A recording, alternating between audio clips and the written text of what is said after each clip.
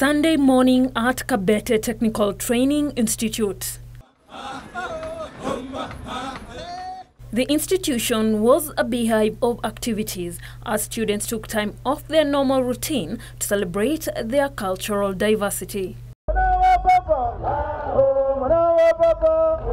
There was song and dance as different groups displayed their culture. They were not shy to put their best foot forward, dancing to traditional folk songs.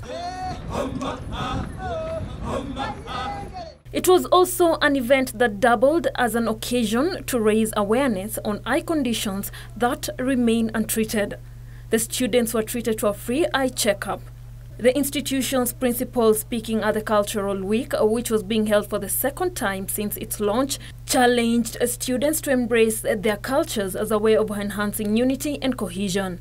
And the main reason is the killing of what you call tribalism. Nanipata vizuri? So that you come to learn, to know how all of us live together as a nation. He said cultural events are meant to build social cohesion and play a major role in showcasing cultural diversity and uniting communities. Tomorrow, when you leave this place, you live with other communities.